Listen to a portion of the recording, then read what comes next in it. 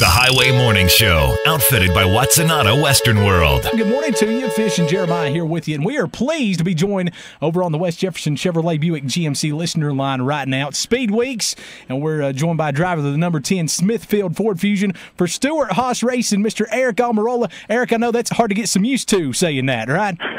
Coming over to a new team. Good morning, guys. Yeah, it's the good news is the Smithfield Ford Fusion part is consistent for me over the last 6 years, but the one thing I got to get used to is the number 10 in Stewart-Haas Racing. Well, another thing for you to get used to, Aric, is obviously the equipment. You are familiar with the Ford platform, but you're going to Stewart-Haas, some new equipment, some new setups. How has that adjustment period been for you so far? Well, it's still really early, but so far so good. We had a test in Texas earlier this year, and that went really well. And we're off to a good start here at Daytona for Speed Weeks. I feel like qualifying went well. We've got really good speed in our car, and now it's just get ready for the duels and see if we can advance our starting position for the Daytona 500. Of course, the duels coming up tonight right here on Highway 106 and 102.3. Aric, you're going to be rolling off 7th in Duel 1 coming up tonight. And speaking of getting used to, I know that drivers get used to coming down pit road and looking for a certain number. Is there anything special that your team's doing for you to make sure you don't pull in that 43 box one more time? No, I think they've just got a really bright number 10 sign for me. And they're going to have to remind me a few times to make sure I stop on the 10. There you go. They're cooking some Smithfield country ham in the pit box. You just follow the smell. Just follow the smell. See where the smoke's coming from. Aric, you've got some new teammates this year for you. Have you got to talk to Kurt and Kevin any about the setups, the racing at Daytona any, and how welcoming have they been for you to be their new teammate? They've been incredibly welcoming. I've been really happy joining Stewart-Haas Racing, and to see the level of engagement that the other teammates have. It's been really nice, and so to have that opportunity to have such incredible teammates with champions like Kevin and Kurt and Clint, who's had a lot of success. So I think having that at my disposal and being able to lean on those guys is going to be something I've never had in my career, and I'm looking forward to it. Of course, your teammate Clint Boyer, your boss is Tony Stewart. Kevin Harvick's been known for some shenanigans as well. Any initiation pranks that's been going on with you, Aric? Have they brought you into the group? Not yet. I'm still waiting. I've got my guard up. Okay. I'm ready. All right, then. Well, I wanted to ask you, Aric, about your strategy going into tonight's duels. Qualifying not so much of a premium at a restrictor plate track as it is at other places.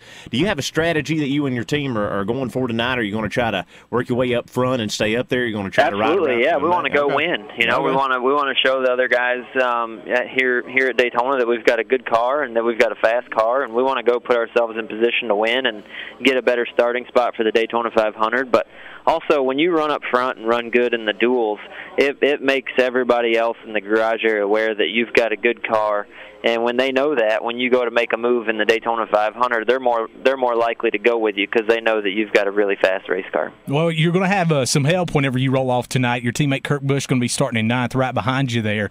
You're a winner at Daytona, Aric. I mean, is it still give you chill bumps to say, hey, I've won at this track before that's so synonymous in NASCAR? Yeah, absolutely. I think winning here in the Cup Series in 2014 was probably the highlight of my career so far, and then to come back here a couple years later and win an Xfinity race, and if nothing else, I know how to get to victory lane when the race is over. So I think it gives me confidence, and I feel good when I come to Daytona. At first, it's home for me. I grew up in Tampa, Florida, 2 hours away, so I always enjoy coming here.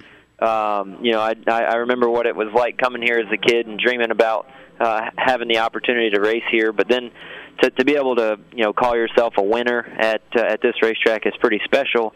I just want to win the Daytona 500 now. I feel like I've won everything else. I want to win the Daytona 500. Well, kind of to draw off of that question that I asked you, you won in 2014, and we've seen a number of rules changes and all kinds of stuff go through NASCAR since then. But does your strategy for trying to win, does your strategy for that race, does it remain pretty constant, though, even though we've seen all these rules changes?